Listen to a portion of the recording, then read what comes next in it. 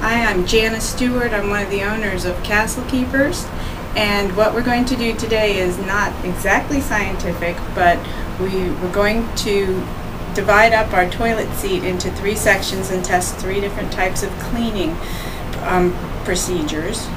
And we will then test it with an ATP meter, adenosine triphosphate meter, and it's a really good way to establish a baseline for clean and how clean something gets and how clean we can get something.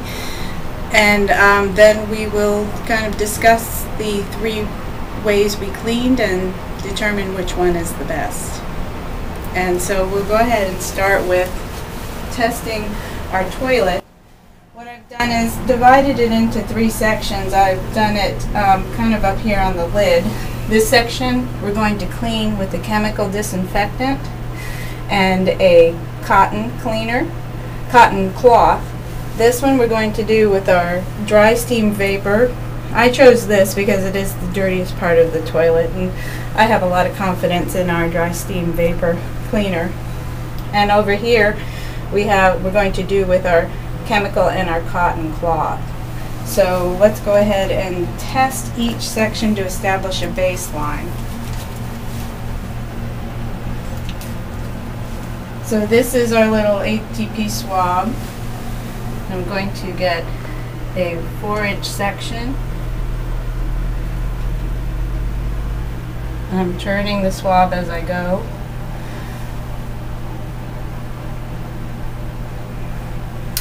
Ooh. And I'll turn on my ATP meter. And while I'm waiting for that, I'll put this back in. I'll break my bowl and squirt the water down into it. Shake this. So I'm putting number 1 in. And pressing OK. Count down for 15.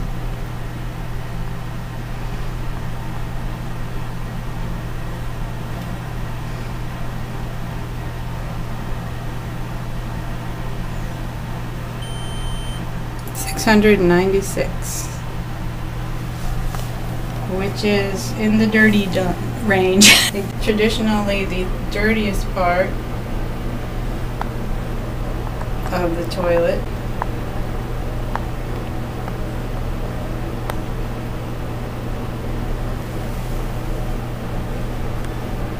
Which is why in a lot of public bathrooms you see that they don't have they have a horseshoe-shaped toilet seat instead of a full toilet seat. Okay, so I will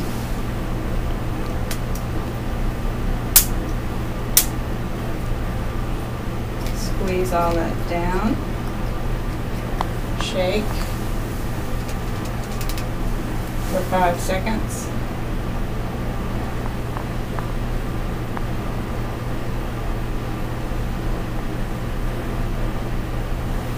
And let's test this one.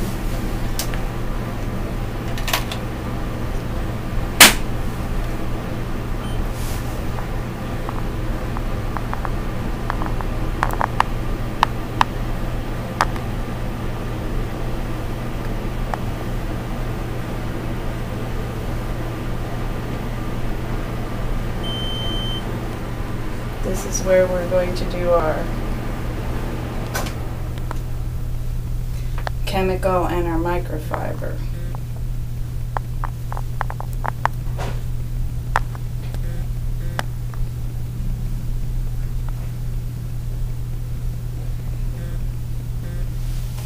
Okay.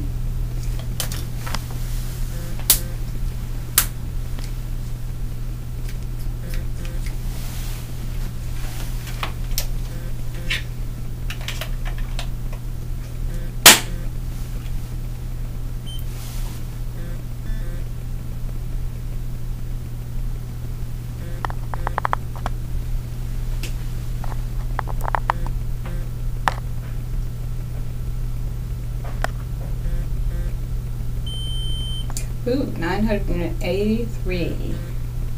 That's definitely close to the filthy range. Let's try our cleaning products now. Cotton, chemical and cotton. So what the instructions on your disinfectants tell you to do is to clean the area of any solid dirt, solid grime, and then put your disinfectant on it and let the disinfectant kill the germs, because the disinfectant will not kill germs if there are particulates on the surface that will interfere with it killing those germs. So we will spray, and I will use the first cloth I have to wipe all the germs off. And then we will spray again and let it dwell, which is what it's called, dwell time. This goes over here. And we need to let it dwell for 10 minutes. This, I'm using our microfiber. So you have your chemical on the toilet seat. I'm going to clean it.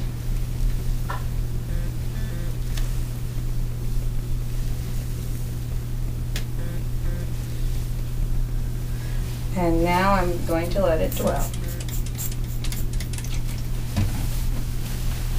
Third procedure that we are going to test is our Ladybug steam vapor machine.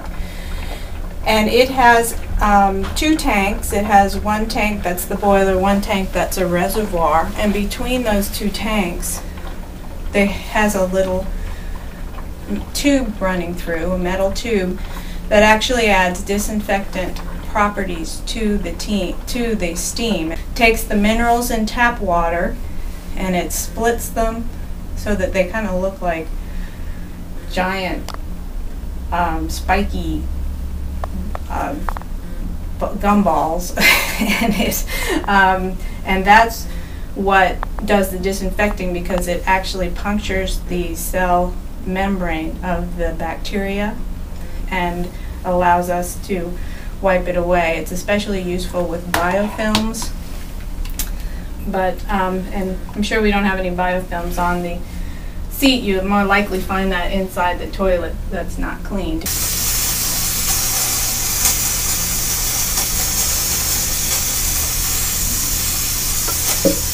And 7 seconds will kill 99.9% of all bacteria that it comes in contact with.